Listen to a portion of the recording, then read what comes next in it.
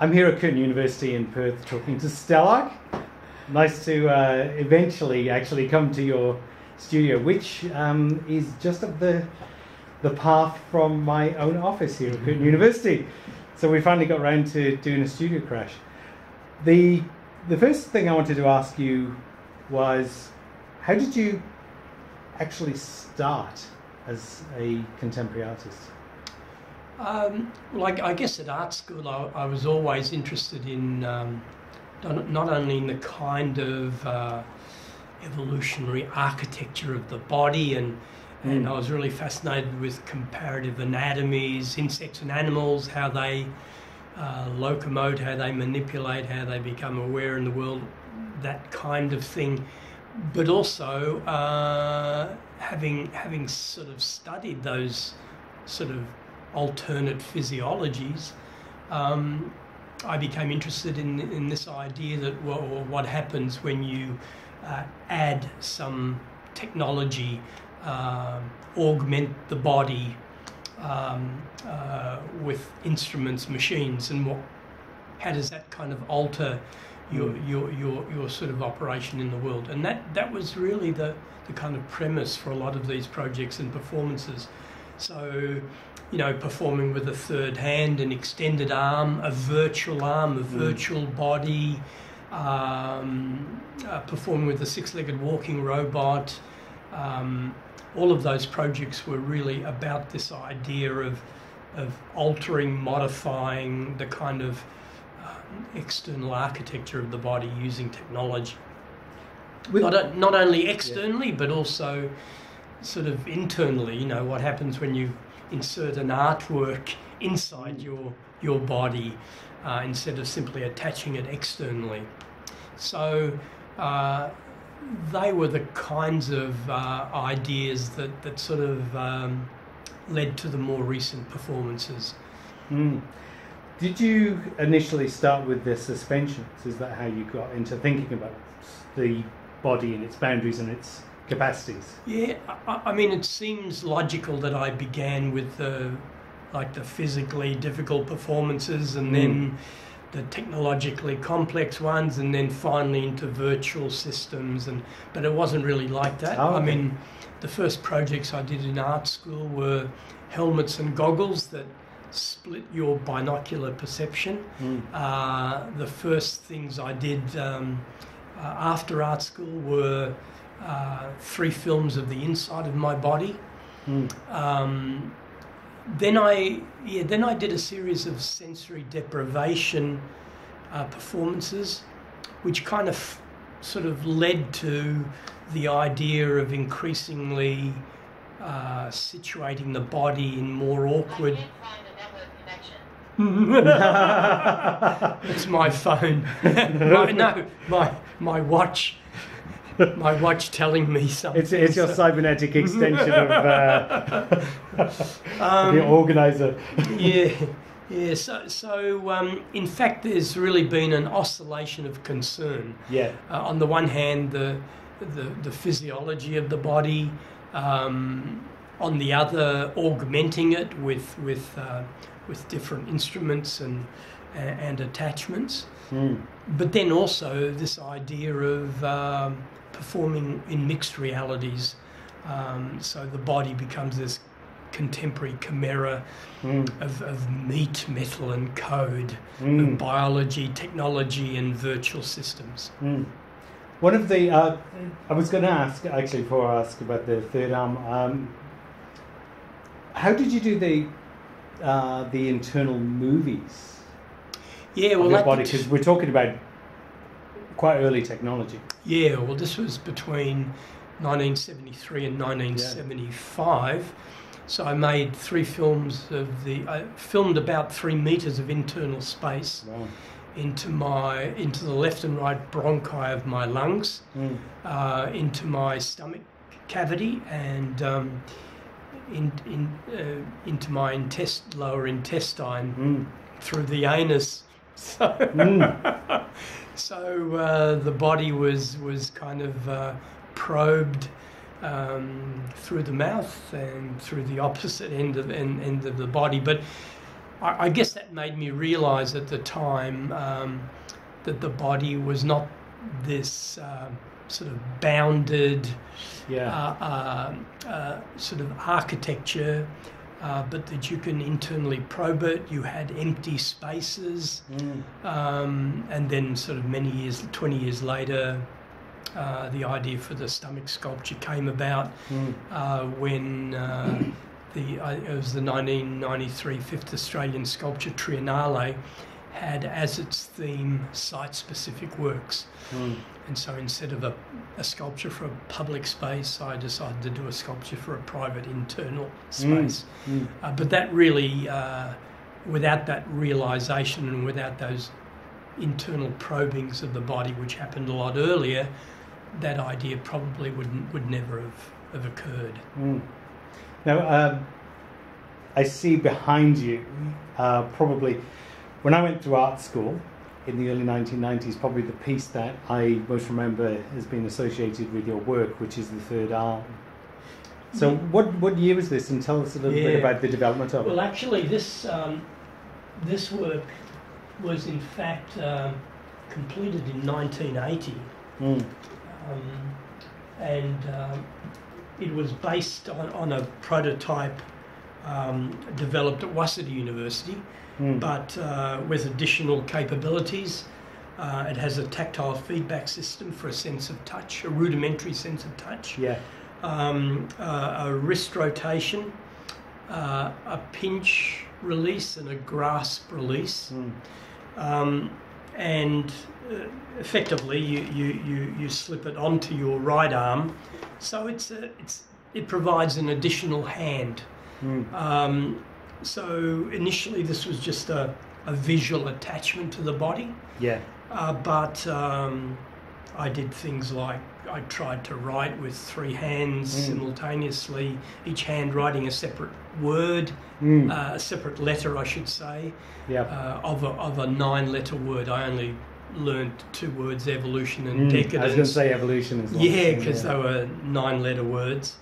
But like at the time it was sophisticated enough to get invitations from the Jet Propulsion Lab in Pasadena and then the Johnson Space Center in Houston to demonstrate the hand to the extravehicular activity group. So at the time they were working essentially with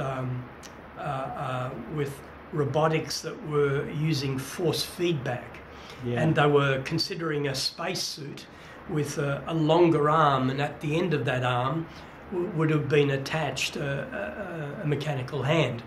And at the time they were only considering force feedback, but using a force feedback system, it would have meant when your hand fatigued inside the spacesuit, basically your mechanical arm would not be operational anymore.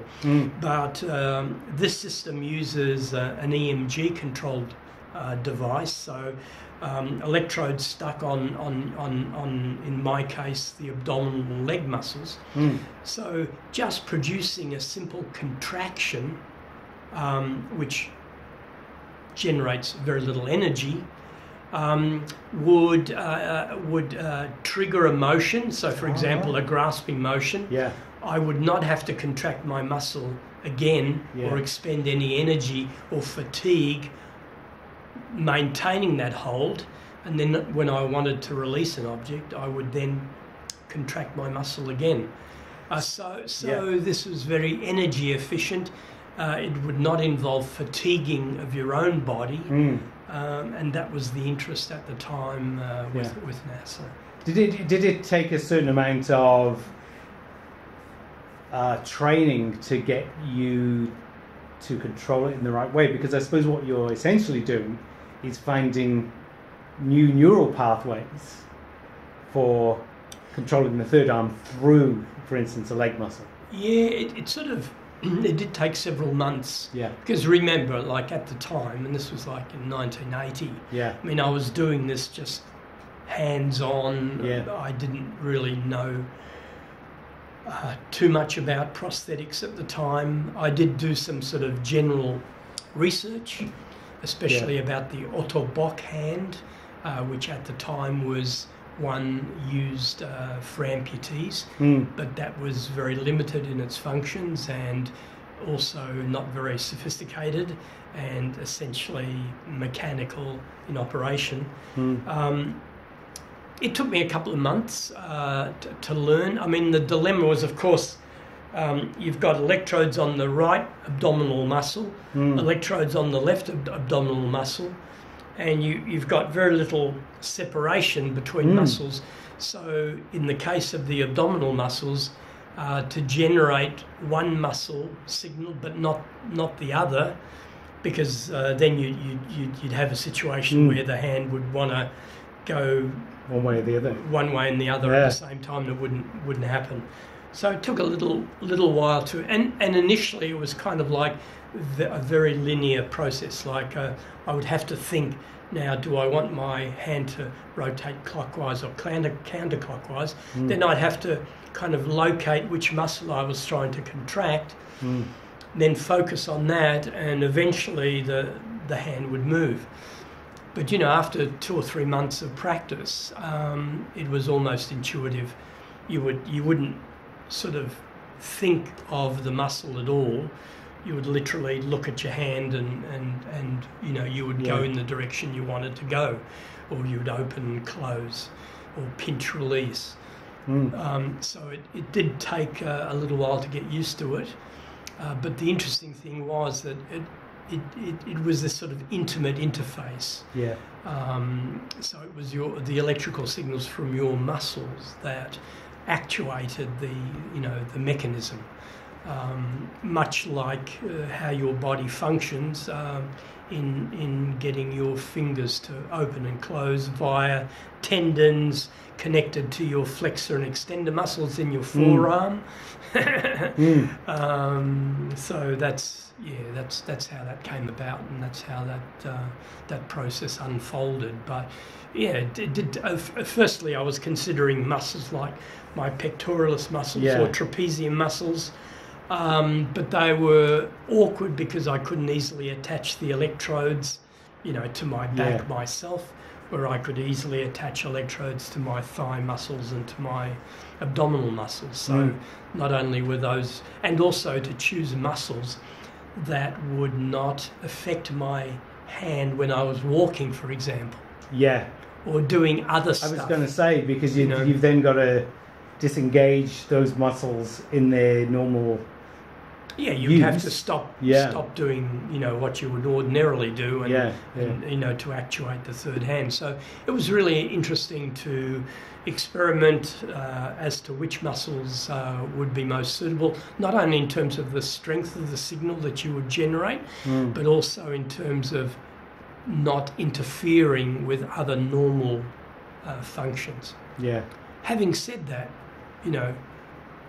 your normal hands are not sort of stiff like this all the time. And if you're walking, your fingers are moving, your arm is swinging. So there was also this realization that it wasn't sort of an all or nothing situation in terms of control. It would be more realistic sometimes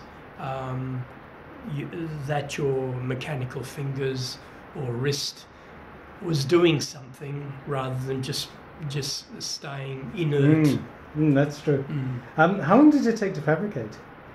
It took 4 years, but having said that, it was self-funded. I tried to get the Arts Council twice to provide funding, but at the time I wasn't successful. So it was sort of self-funded, and that was one of the reasons it just had to be done a bit at a time, really. So in fact it was the funding rather than the access to technology. At the time in Tokyo, Akihabara was the place where you could get all sorts of components. All of these switches, all of the circuitry, all of this stuff basically was purchased in Akihabara. The actual circuit board, though, not the components, the circuit board was done for me by a company that actually was working on car motors at the time in Nagoya. But all of this is hand finished. I cast the fingertips myself with resin. I messed up the first 5 casts, which really cost me because, in casting resin, I only realised it afterwards, but the temperature that the resin, when it was curing, was generating damage to the sensors. Oh, I see, yeah. So, like, at the time, that was about $1,500 worth of sensors that were damaged, and I had to be... Which was a lot of money back in 1980 as well. Well, for me, at the time. So, but as I said, it was based on a prototype developed at Waseda University. I don't think I could have done this completely from scratch. One of the things that I've noticed when I've been in your studio before with the third arm is that there, probably a lot of people don't realise this, but there actually is a sort of a prosthetic human, more human-like hand that you had made out of latex, I gather? This was cast from my own right hand. Yeah. And initially, the idea was to cover the mechanism. Yeah. And I even in an earlier one, I even made fingertips using quill. The material from a feather. Yeah. The quill material. Try and replicate the. They look somewhat realistic. But at the time it was, and also I did things like, well, I'm looking at my hand and it's not, of course, the one colour. Yeah. So I tried to sort of painstakingly colour it. Yeah. But you got into this uncanny valley problem. Yes. The more you tried to make it realistic, the more creepy it became. Yeah. So it was more real but not real enough, and so you got this strange uncanny valley where in the end I thought, well, if I'm going to use it, I'm just going to not pretend that it's some real skin, but that this is just silly. So I decided in the end just to cast a single colour, sort of skin-like, but obviously not exactly. But the mechanism was so beautiful in itself that I just, I decided in the end that the best way to do this was to leave it as it is. And this is more a little... It's a sort of a distraction, I suppose. But I think it's interesting. I think it's really great that you've actually kept, that as part of the setup.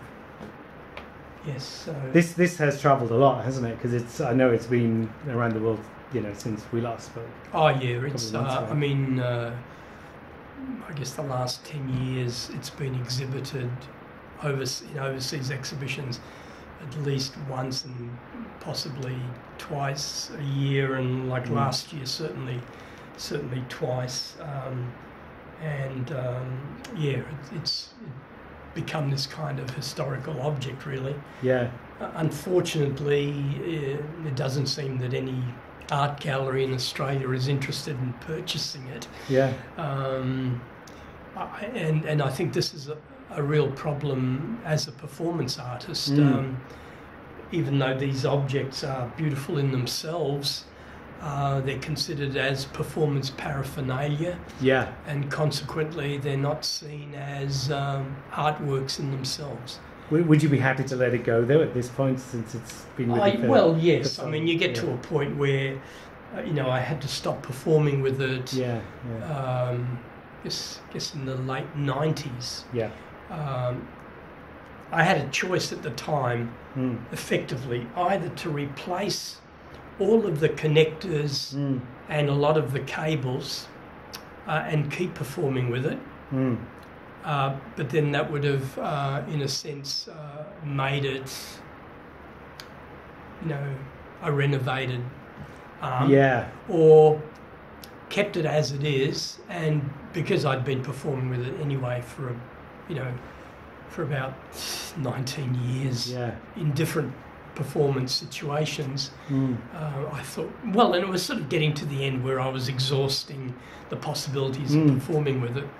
So those two factors contributed to me deciding, well, I'm not going to use it anymore. I used it sometimes in like demos during a presentation, or connected electrodes to other people as a demo in a presentation. Well, it raises an interesting kind of, a kind of a conservation ethics question, doesn't it? That, as a historical artifact, it has its moment in the 1980s. And to update it, sort of interferes with the integrity of that historical moment. I mean, you can be in two minds about that. I mean, Japanese temples are renovated totally every 20 odd years. I don't know. I'm sort of I'm maybe guessing a little bit on the time span, but there's no qualms about doing that sort of thing. I think it was a combination of both. It would have meant really replacing a lot of the electronics and the wiring and the pins and the connectors and all that sort of stuff, the switches. But as I said, because I'd exhausted a lot of the performance possibilities anyway, and I was coming up with other ideas like the extended arm, and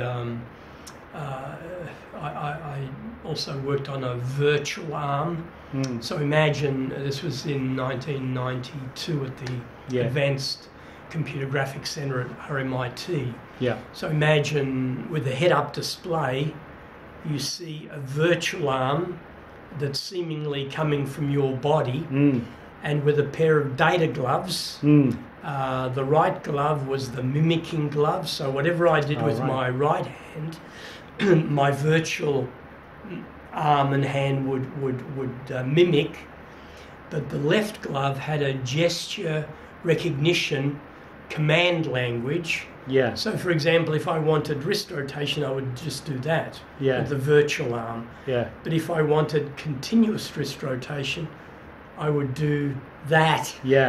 And the virtual wrist would continuously rotate. And then if I did that, I could extend my virtual arm. So imagine the virtual arm as a kind of manipulator in a virtual task environment.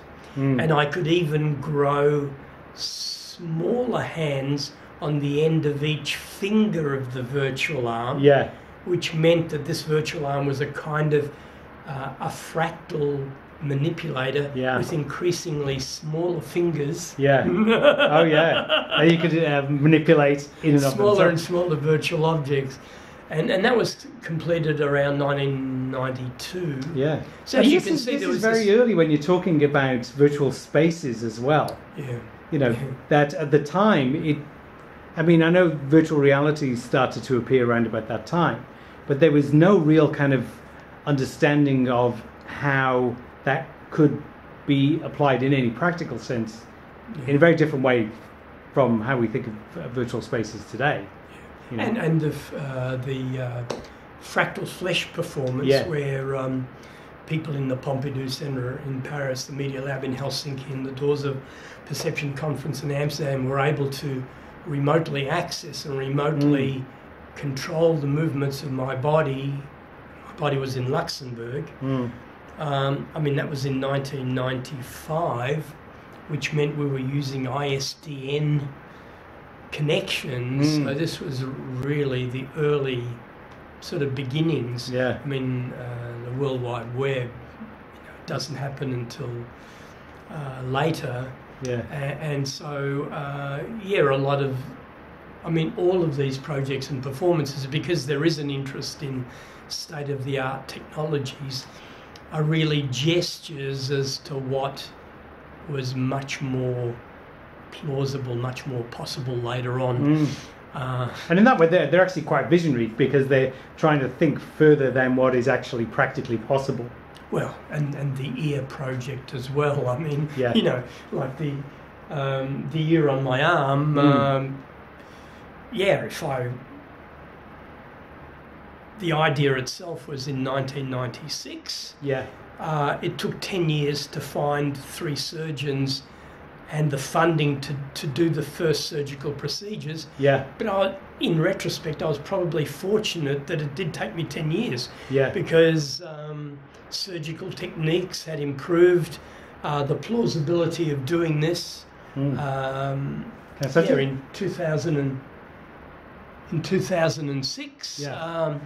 But, you know, there's a real possibility that sometime next year, Yeah. and originally it was going to be the beginning of next year, and now it's the middle of next year, but it may even take longer because these things, your intentions and your expectations. Yeah. Everything always takes twice as long as you think it's going to. Well, I'm working with a group in the States. Yeah. That have a lot of experience in DIY projects on implantable circuitry,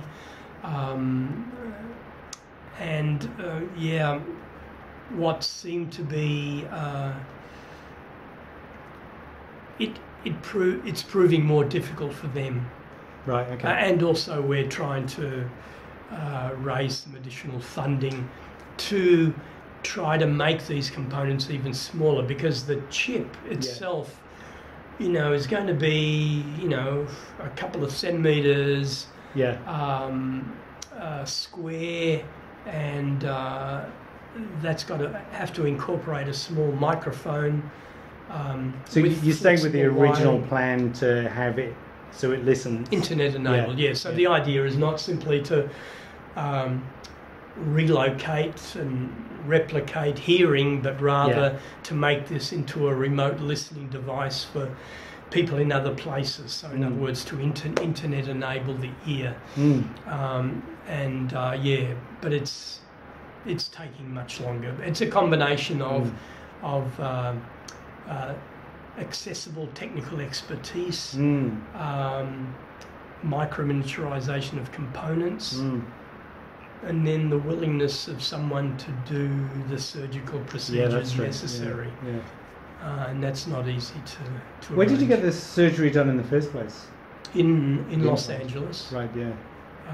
But with funding from a London production company. Yeah. So in the end, it was a media company that was doing a documentary on experimental surgeries. Yeah. And they initially got in touch with me to use footage of my internal body probes and my stomach sculpture. And at the time I said, look, you know, you can use this if you really want to, but I really want to realise this ear project, and if you guys would fund it, then you'd have some original project that you would document as your own. That's quite a creative way of actually getting it funded as well. Well, it was in the end, it was the only way. Yeah. And of course, it still proved difficult. I mean, the London production company was convinced this is the way to go, but we approached a number of TV stations who turned us down, and in the end, it was Discovery US that actually paid for it. Yeah. When was that? When did you have that done? That was in 2006. Right. So the first surgical procedure was in 2006. And